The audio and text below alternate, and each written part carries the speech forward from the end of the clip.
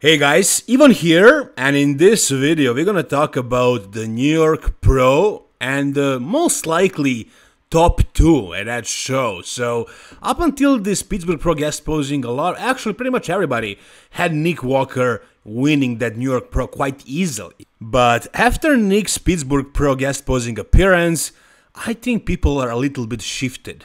And no, I'm not necessarily saying that Martin Fitzwater is going to be the biggest challenge to Nick Walker. It could be Tony Burton or Quinton Araya or somebody else like Beef Stew that might challenge Nick even more, but we just saw Martin compared to Nick Walker. Personally, I feel like Nick Walker's biggest challenge is going to be Martin Fitzwater, so in this video we're gonna do a little comparison to see can Martin challenge Nick Walker or potentially beat him, and what are the flaws of Nick Walker which Martin and the other guys can expose at the New York Pro. So the biggest flaw that I'm sure everybody pretty much noticed about Nick Walker at this guest posing was his midsection. He usually controls it really well, not only at shows, but at guest posings as well.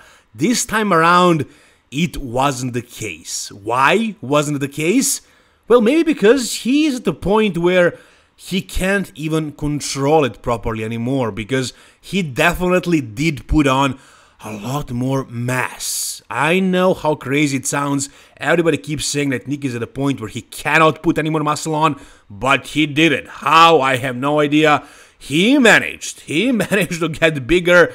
However, with all that size, midsection got blown out of proportion. And also, I think because of it, his legs are looking probably the smallest that they ever looked in comparison to the rest of his body, like symmetry-wise. So even though he's incredibly muscular, I wonder how much he's weighing here.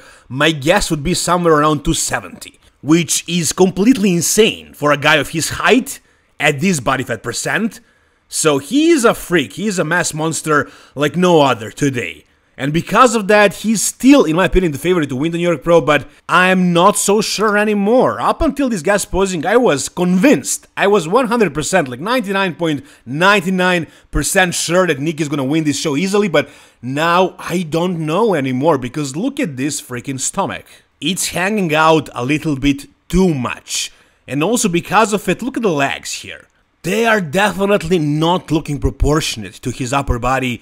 And because of this midsection, other body parts don't look as impressive as they would if his midsection was a little bit smaller at least. So adding all this muscle, it may have hurt Nick Walker. Not in the side poses though, nor in the back poses. His back poses are actually looking much better now. That lower body from behind, that hamstring that he tore, is looking probably better than ever. And the glutes are really conditioned. I mean, he's really massive in the lower body.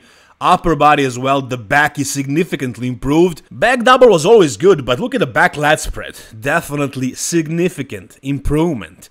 Is this muscularity, is this freak factor going to be enough against some really aesthetic and also pretty big bodybuilders like Martin, like Tony Burton, like Quinton Araya or Beef Stew? I don't know. Honestly, I'm not sure what's gonna happen. So like I said, Martin Fitzwater is definitely smaller than Nick Walker, but is he small? Is he like not big enough? I don't know about that. I think he has a lot of muscle as well.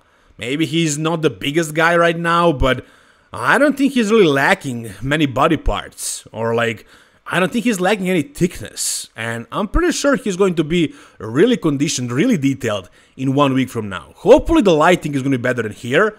This lighting was probably one of the worst lightings I ever saw on a bodybuilding stage, so nobody can look conditioned here. I mean, just compare this lighting to, for example, Detroit Pro lighting. Actually, don't do that, it's not even comparable. So Martin, again, very complete as well. Like, he has the back, he has the glute striations, he has great hamstrings. I mean, he's not as wide and as big as Nick, for sure, but his midsection is tight. You know, this guy actually looks pretty aesthetic for a guy of this size. So, is there an actual chance of Martin defeating Nick Walker at the New York Pro? Conditioning-wise, maybe Martin is gonna have a little bit more details because he's smaller. I think his back is like more ripped, more detailed. Some other body parts as well, but I think conditioning overall, like body fat percent, is gonna be comparable, very much the same. Obviously, size is the big difference.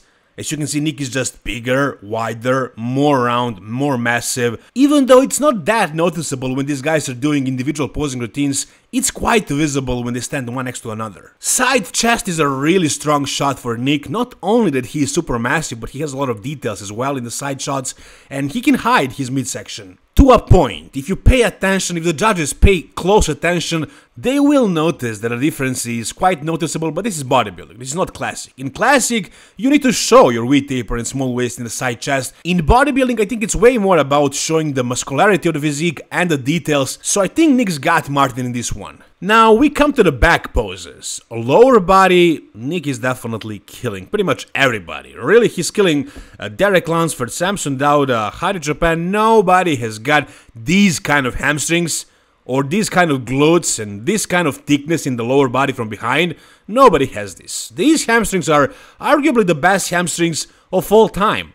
I mean, him, I would say Phil Heath as well. I think those two are the biggest hamstrings of all time. Now, as far as upper body, as far as the back itself, I mean, Nick is really wide, and his arms in this shot are looking ridiculous. The biceps, how much they're popping, it's insane. Waist to shoulder ratio also looks very good for Nick in this one. There is no trouble with waist size here. And as far as like the details and the depth of the back, maybe Martin's got him in that area. The details in the upper back, the lower traps, the rhomboids, that area, but you know, as far as the width of the lats and just the width of the entire physique, and again the arms, the shoulders as well, the hamstrings, the legs from behind, yeah, Nick definitely destroys him in this pose. And he probably destroys him in this one even more, because his back lat spread is much improved, and Martin, he's not very wide in the back lat spread. His back double is amazing. Back lat spread, I mean, it's good, it's very good, but standing next to Nick or somebody of that stature, that level, you can definitely see the difference in width, the difference in lat thickness, lat size, not to mention lower body. So Nick is destroying him in both back poses. Even though Martin is very good in the back poses, you know, Nick is just too much for him. And now we come to the interesting part. All those shots before, Nick won, but as far as the front double bicep, even though his arms are ridiculous, insane, I feel like front double bicep is definitely more than just about the biceps. It's more so about the V taper, and Nick's V taper is just horrible. And as far as the X frame, there is none. Nick is looking flat, head to toe. His legs are not popping out, his waist is wide, his shoulders are basically as wide as his waist. And his legs, his outer sweeps are barely wider than his waist. So this is not looking very good for Nick. I definitely have Martin in this pose. Even though you can say that Nick has more muscle, more density in the legs, or bigger arms, or I don't know, thicker chest, bigger lats, whatever. Not by much, really, but you could say that. However, the midsection, the waist size, look at the freaking difference. It's huge difference. And you might say, well, it's only one pose, Nick wins all the other, but it's not like that. It's one pose, but here you can see the very important thing that they're looking for today in bodybuilding, and that's a good V taper or X frame. They're looking for that, it's very, very clear. Hari had it this year at the Arnold Classic, Derek had it big time at the Mr. Olympia, Samson has it. They are choosing those guys. They had Andrew Jack, the head of Hunter Labrada at the Mr. Olympia. Even though, in my opinion, Hunter was in much better conditioning, Andrew's V taper was better, and I think that's a big factor these days. Of course, there are many factors. How much can this one factor affect Nick Walker? That is the question. How much is his bubble gut going to be visible in the transitions? That's also the question. It was a big issue for Nick at his guest posing. Hopefully he was just too relaxed here, and he's gonna fix it for the show, but I don't know if he will. Yeah, again, he is most likely winning all the poses, from the side and from the back, and let's say most muscular, which is from the front. But you guys remember 2018 when Phil Heath lost?